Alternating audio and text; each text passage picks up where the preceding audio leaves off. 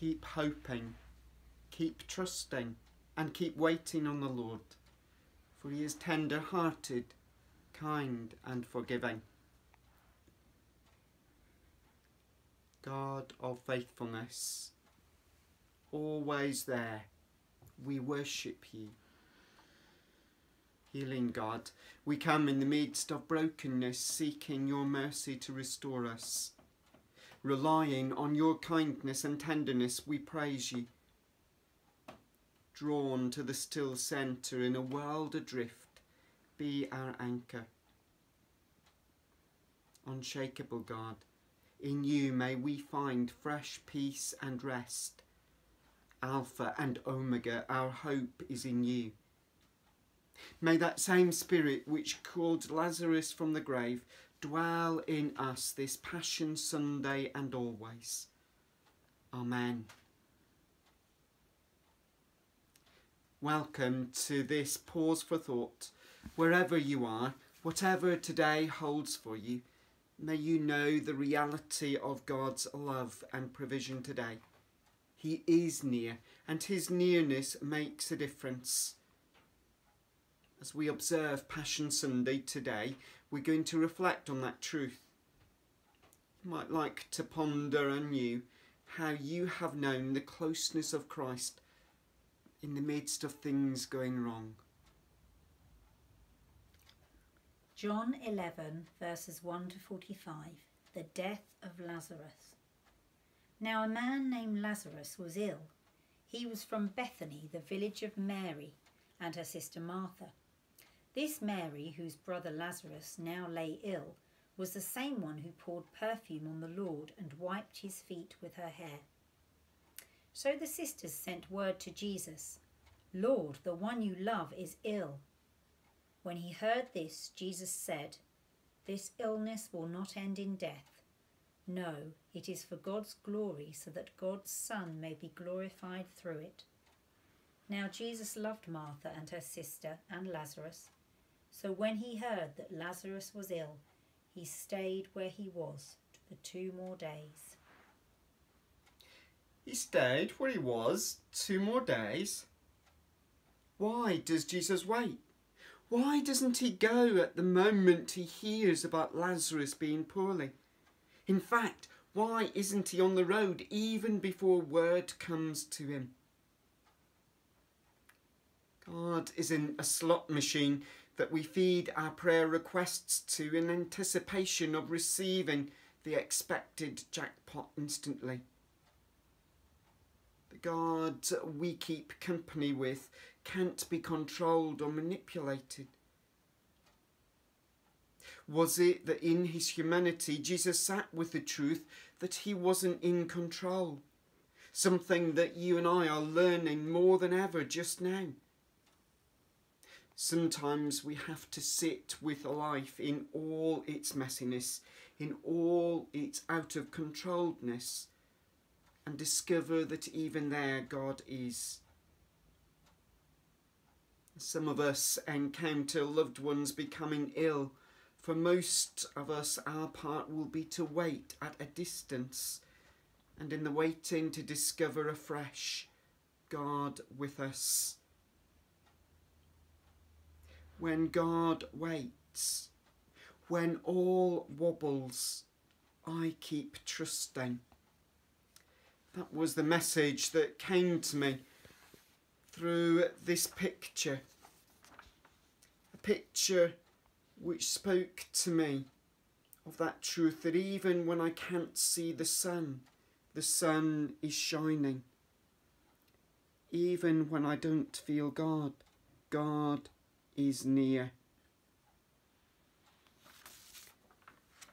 Trust invites us in the midst of circumstances that don't make sense to continue to look around and see a world filled with grace and possibility. Trust invites us to continue to seek to be resurrection people who live proclaiming God's good news through our words and actions. Then he said to his disciples, "Let us go back to Judea." "But Rabbi," they said, A short while ago the Jews were there and tried to stone you, and yet you are going back?" Jesus answered, "Are there not 12 hours of daylight? Anyone who walks in the daytime will not stumble, for they see by this world's light. It is when a person walks at night that they stumble, for they have no light." After he had said this, he went on to tell them, "Our friend Lazarus has fallen asleep, but I am going there to wake him up." His disciples replied, "Lord, if he sleeps, he will get better." Jesus had been speaking of his death, but his disciples thought he meant natural sleep. So when he told them plainly, "Lazarus is dead, and for your sake I am glad I was not there, so that you may believe. But let us go to him." Then Thomas, also known as Didymus, said to the rest of the disciples, "Let us also go, that we may die with him." On his arrival, Jesus found that Lazarus had already been in the tomb for 4 days. Now Bethany was less than 2 miles from Jerusalem, and many Jews had come to Martha and Mary to comfort them in the loss of their brother. When Martha heard that Jesus was coming, she went out to meet him, but Mary stayed at home. "Lord," Martha said to Jesus, "if you had been here, my brother would not have died. But I know that even now God will give you whatever you ask." Jesus said to her, "Your brother will rise again." Martha answered, "I know he will rise again in the resurrection at the last day." Jesus said to her, "I am the resurrection and the life. The one who believes in me will live even though they die, and whoever lives by believing in me will never die. Do you believe this?" "Yes, Lord," she replied. "I believe that you are the Messiah, the Son of God, who is to come into the world." After she said this, she went back and called her sister Mary aside. "The teacher is here," she said, "and is asking for you." When Mary heard this, she got up quickly and went to him. "Lord, if you had been here." Martha gives voice to what many of us may feel when life takes us in a direction we wouldn't choose, along a road we'd rather not travel. "Lord, why didn't you stop it? Why didn't you step in? I asked you to be involved, and yet this happened. I don't understand." Martha was looking for a reason in a situation where no reason would satisfy. Tough things happen, and followers of Jesus are not exempt. Relentlessly asking why provides no solace. It can be easy to follow Jesus when all is going well, but when trouble comes all too quickly, our praise can turn into accusation. What amazing words of hope Jesus speaks to Martha and to all who suffer. "I am the resurrection and the life." In other words, nothing is impossible for God. Nothing we can think of will ever have the final say. As the hymn writer puts it, because he lives, we can face tomorrow. Because he lives, we can be sure that no matter what, we will not be overcome. Now Jesus had not yet entered the village, but was still at the place where Martha had met him. When the Jews who had been with Mary in the house, comforting her, noticed how quickly she got up and went out, they followed her, supposing she was going to the tomb to mourn there. When Mary reached the place where Jesus was and saw him, she fell at his feet and said, "Lord, if you had been here, my brother would not have died." When Jesus saw her weeping, and the Jews who had come along with her also weeping, he was deeply moved in spirit and troubled. "Where have you laid him?" "Where have you laid him?" he asked. "Come and see, Lord," they replied. Jesus wept. God weeps with us. A professor recalls a life lesson he learned through his 5-year-old son.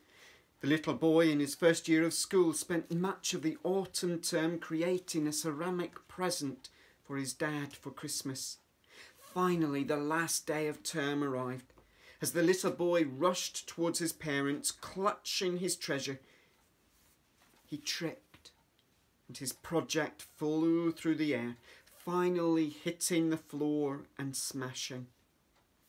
The son was inconsolable, the dad embarrassed. Ruffling his son's hair, he said, "It's okay, it doesn't matter." "No," interrupted his wife, "it does matter. It matters a whole lot." When the little boy had stopped crying, they gathered up the broken pieces. With his mum's imagination and a glue gun, out of the shattered fragments, a beautiful butterfly was created, which sat on the dad's desk thereafter. God weeps.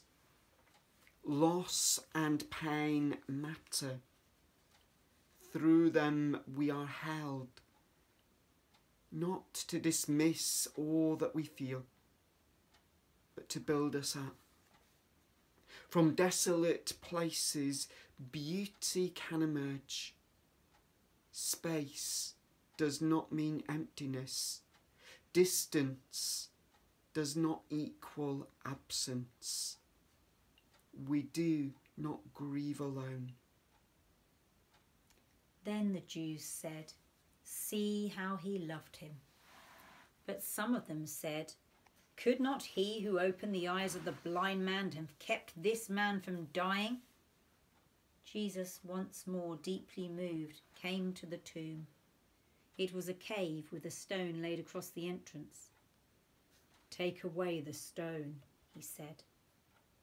"But Lord," said Martha, the sister of the dead man, "by this time there is a bad odour, for he has been there for 4 days." Then Jesus said, "Did I not tell you that if you believe you will see the glory of God?" So they took away the stone. Then Jesus looked up and said, "Father, I thank you that you have heard me. I knew that you always hear me, but I said this for the benefit of the people standing here, that they may believe that you sent me." When he had said this, Jesus called in a loud voice, "Lazarus, come out!" The dead man came out, his hands and feet wrapped with strips of linen and a cloth around his face. Jesus said to them, "Take off the grave clothes and let him go." Therefore many of the Jews who had come to visit Mary and had seen what Jesus did believed in him. Where do we need to hear and heed Jesus' command? Come out. How might our days be shaped differently if we lived trusting that God hears our prayers and answers? In what ways are we being invited to live out our faith in such a way that others are attracted to find out more about the God who loves them, the God who keeps company with them, the God for whom nothing is impossible?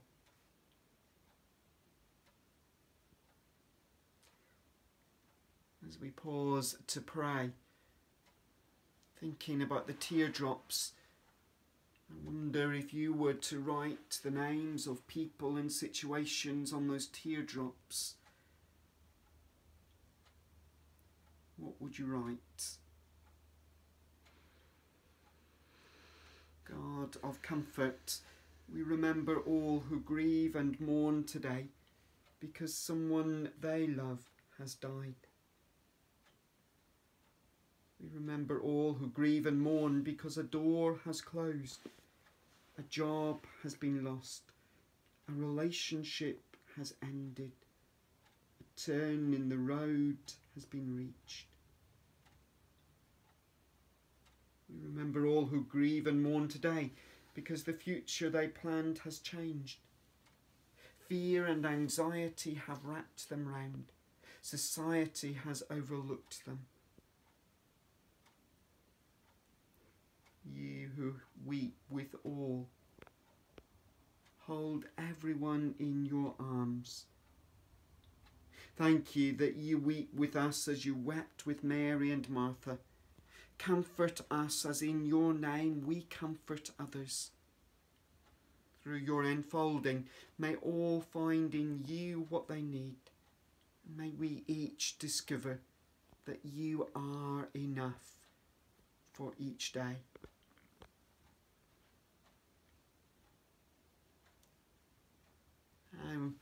We join all our prayers in those words that Jesus gave his disciples.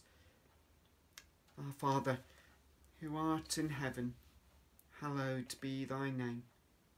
Thy kingdom come, thy will be done, on earth as it is in heaven. Give us this day our daily bread, and forgive us our trespasses, as we forgive those who trespass against us. Lead us not into temptation, but deliver us from evil. For thine is the kingdom, the power and the glory, for ever and ever. Amen. Thank you for watching. As you continue your day and week, know that you are remembered and prayed for. Please continue to be safe. Act sensibly. Stay secure in God.